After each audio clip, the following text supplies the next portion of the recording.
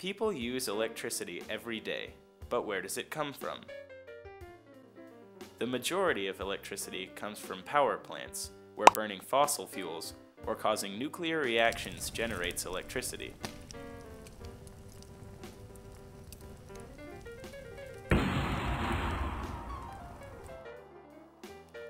While these methods are common, they are not very environmentally friendly.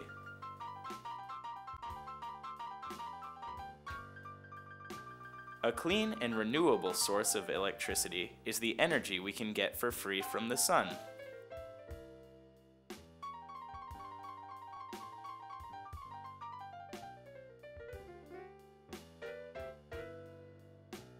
Photovoltaic cells, more commonly known as solar panels, can produce electricity without all the carbon emissions or radioactive byproducts.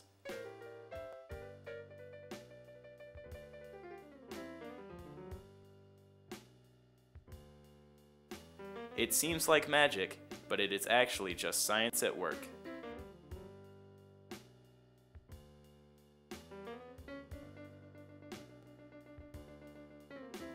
Solar panels are made up of at least 2 layers of a semiconductor, usually silicon. One layer, known as the N layer, is altered to have extra electrons.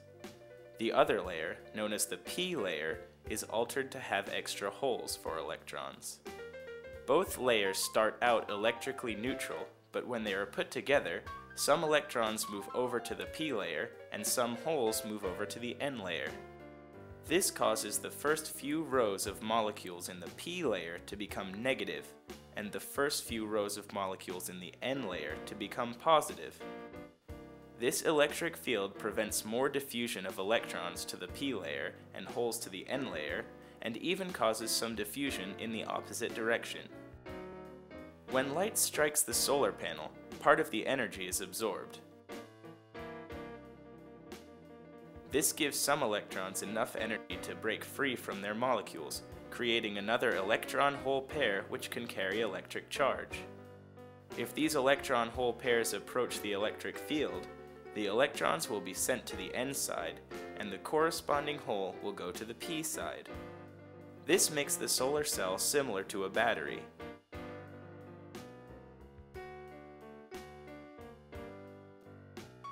So if an electric circuit is attached to it, the electrons will flow from the N layer around the circuit to the P layer.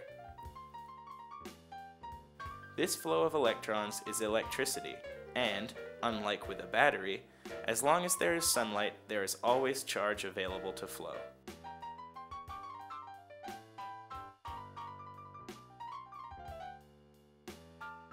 Solar panels can be used to produce small amounts of electricity for specific jobs, such as solar-powered calculators, or put in large arrays to produce enough electricity for a household or a neighborhood.